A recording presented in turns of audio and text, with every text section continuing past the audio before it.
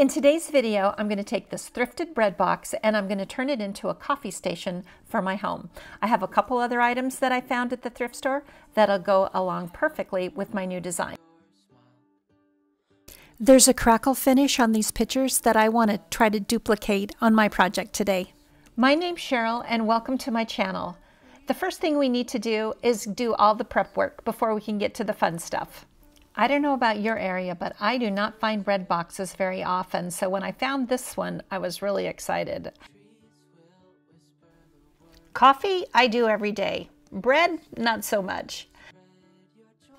I had a little bit left over of Wiseout synthetic chalk paint in black, so I used that as my primer.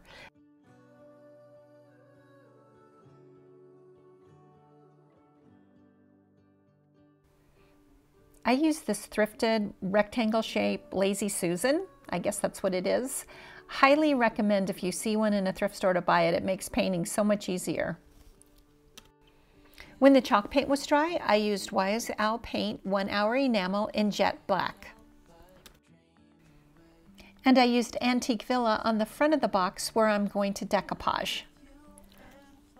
While everything was drying, I started working on the cup tree. And to make it easier to paint, I drilled a little hole in this piece of wood and I stuck a skewer in there so that I could put the tree on that for painting.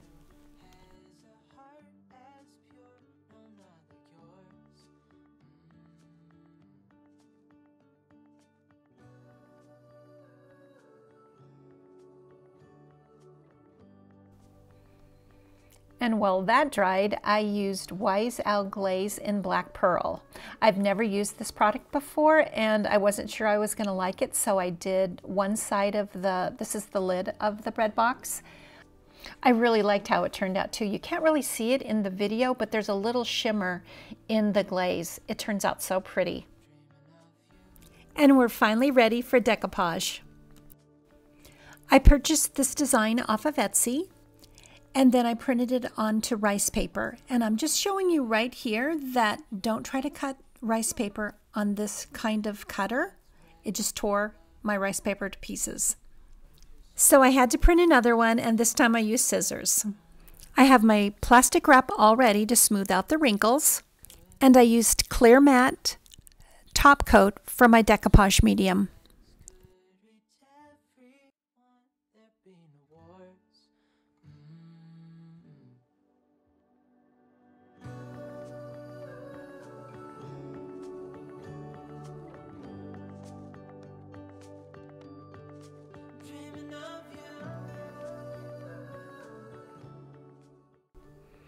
You want to just put down a nice layer of whatever medium you're using. You can also use Mod Podge.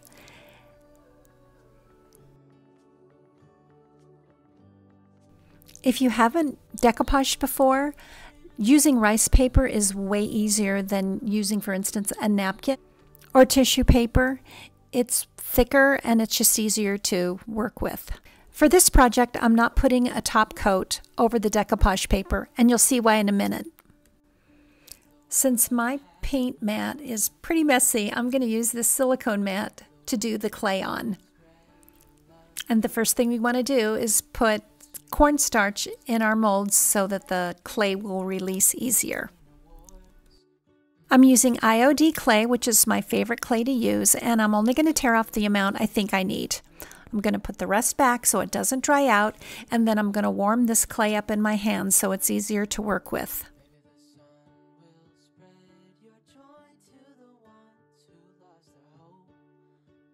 The mold I'm using today is a little bit longer, so I'm doing it in 2 sections. I'm going to fill this one section, and I just take my thumb and rub off the excess clay, and then I take the rest of the clay, work it again, and then just fill the other section.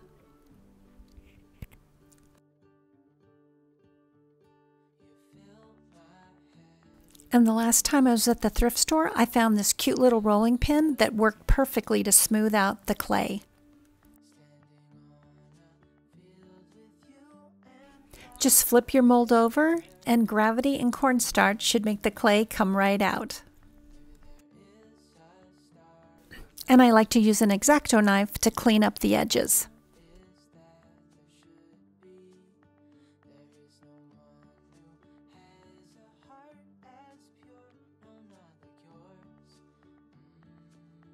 But on this side, my rolling pin didn't work so great.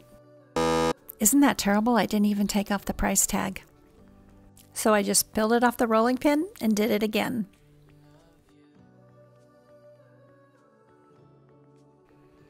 This project was a work in progress. I didn't really know how I was going to do everything when I started. So after I got the decoupage paper down, I decided that I would go in and paint the sides before I glued down the clay.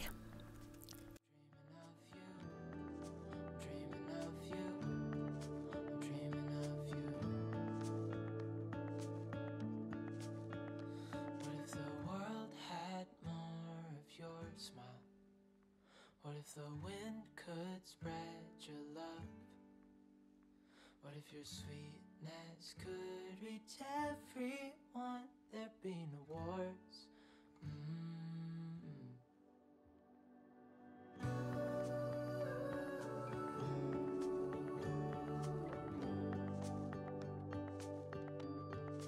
Dreaming of you. The decoupage paper is now dry and ready to put the crackle effect on. This is, like I said before, this is the first time I've used this, and there weren't any instructions on the bottle. So I went to YouTube to find a tutorial on how to use this crackle. And now I'm a pro. Not really, but here we go. You start with component number 1, and you want to put down a nice layer.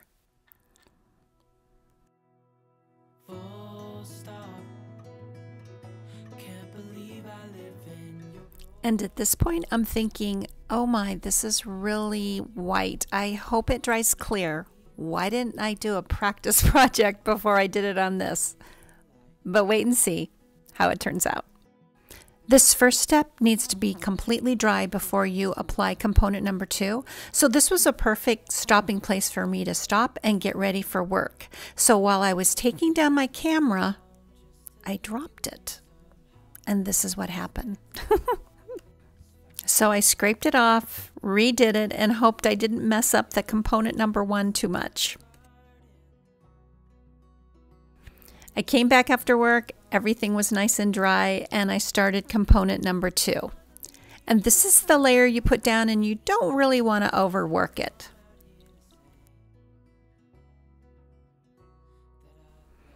Try to put down a nice even coat and don't over brush it. Which I think I kind of did, but it actually turned out.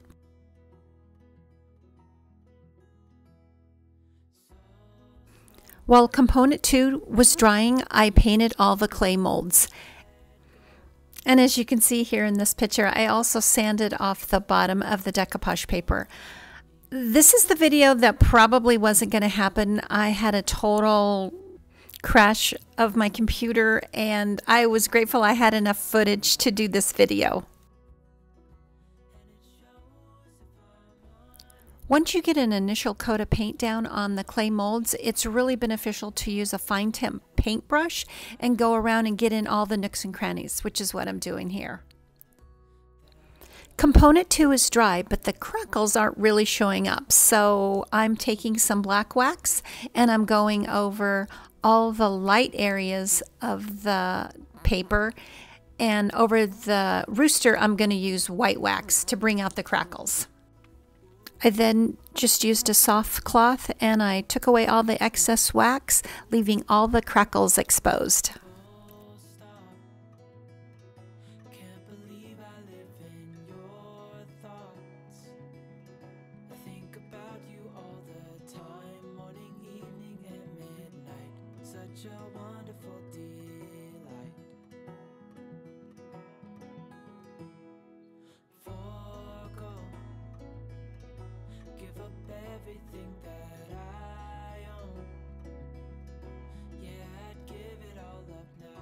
I used DIY Golden Ticket liquid patina and went all over the clay molds.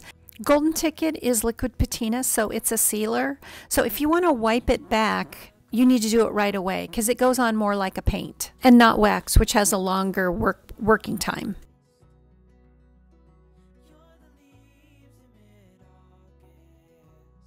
And then I went along the top and the bottom of the door in golden ticket.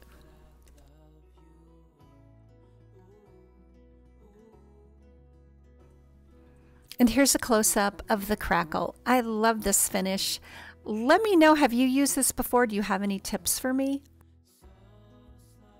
Here you can see how hard that finish dries. I couldn't even push the screw through the little hole for the knob.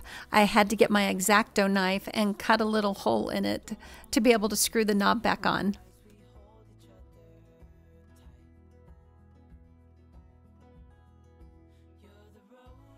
To finish up the tree mug, I applied 1 coat of the YSL paint 1 hour enamel in jet black, and then for the posts, I used the liquid patina in golden ticket for all the posts.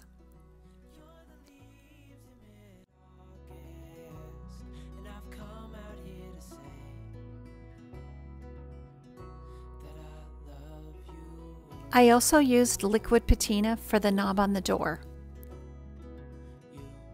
and the same glaze for the base of the tree.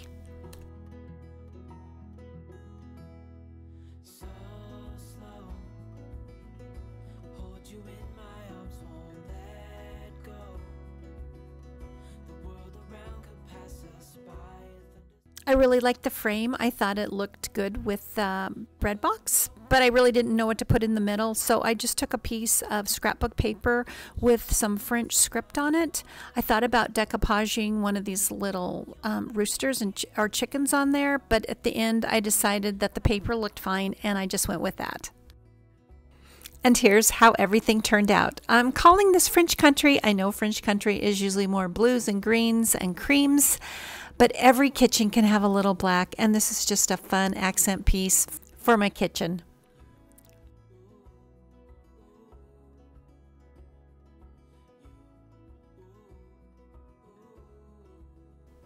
I even thrifted the mugs, which I really liked, but there were only 3. That's what happens when you thrift. But I'll be on the lookout for 3 more. And this is the perfect spot for K-cups.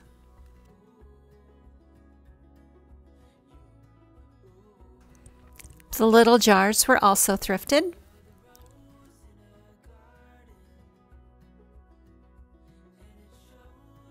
This is the fine line Crackle, and I'm sure I'll have a video coming up using the regular Crackle. I just would love to see how the different finishes turn out. And if you made it this far, thanks so much for watching. Let me know in the comments below, do you like this kind of finish? Do you like this look? I'd love to know.